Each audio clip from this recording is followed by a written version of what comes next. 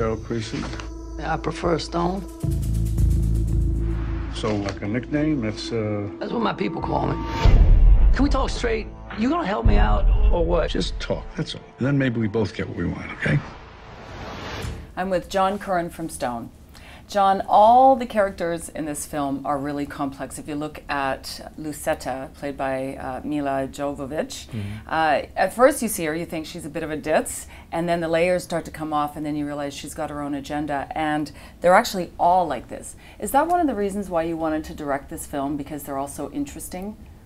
Yeah, you know, I think that I'm always drawn to character dramas, and I think that they only really work if, you know, for me, if you're going to unpeel somebody. And I think that, you know, to your point, the layers were really important. That I found that all of them went in a really surprising direction that I didn't see at the beginning of the script.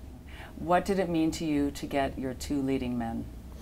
Well, it took me a year to really get De Niro. We talked a lot about it, so, you know, it wasn't like it was an overnight thing. What was the hesitation? I think just he's a busy guy, and, you know, getting the finance together, getting the right co-star, getting the right cast, you know, I think the elements had to be right for him to finally commit, you know, and I think that it just all came together at one point, and, you know, for me, the obsession was I wanted to make this film, but I wanted to make it with Bob.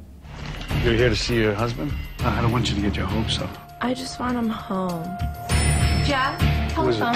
I was just wondering when we could get together. Look, I admire that you love your husband and you want to do what's right for him.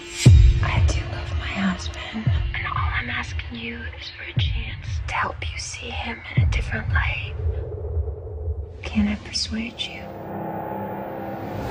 Francis, it's nice to meet with you. Thank you. Now, you play Madeline Maybury, and at the very beginning of the film, the young Madeline says, "You kicked my soul to the dungeon," and then your character spends the rest of the movie feeling trapped.